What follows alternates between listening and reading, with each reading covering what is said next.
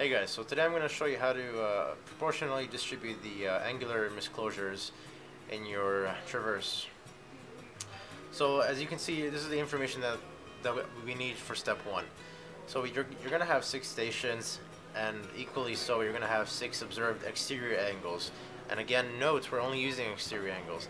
Now in this particular example, I am using the information from our project. Now our project has quite a bit of discrepancies. However, the how-to still stands for any other information. Now we're going to be using 2 formulas that are important or that are essential to get the final result, which is covered by the calculator, which I will go through in greater detail. So here's what I did. First, I summed up all of the angles. I got this result right here. This is the sum of each angle added to the next one. Next, I am going to use the formula. Now the first formula I am going to use is the angular misclosure formula. Misclosure means error.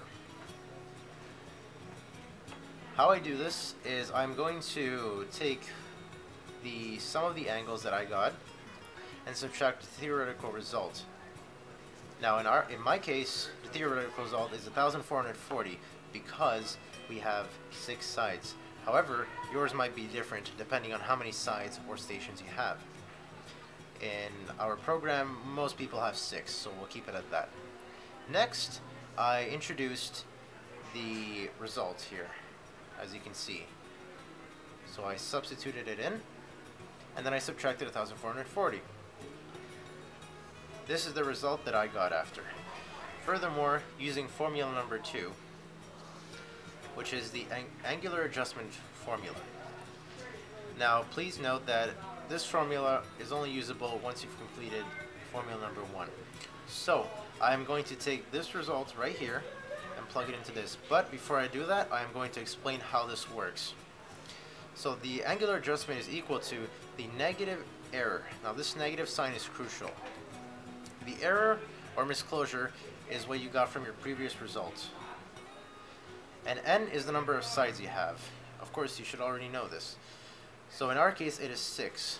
Now I'm going to insert the previous result from the angular misclosure and the number of sides we have. Once I do that, you will notice I have this. Now one thing you may question is, where did the negative sign go? Well, our previous result is negative, and the formula has a negative in it already.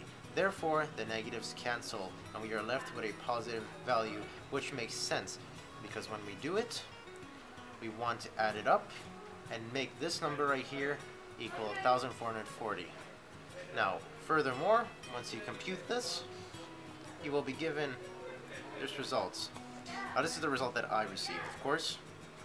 And what I'm going to do next is an easy step. I'm going to add the adjustment to each observed angle. What that means is I'm going to take 0 degrees, 2 minutes, 43.8 seconds, and add it to the angle at 4:52, which is 246 degrees, 9 minutes, and 20 seconds. And I will progress to do that to each one. Once I do that, I will get these results, as you can see.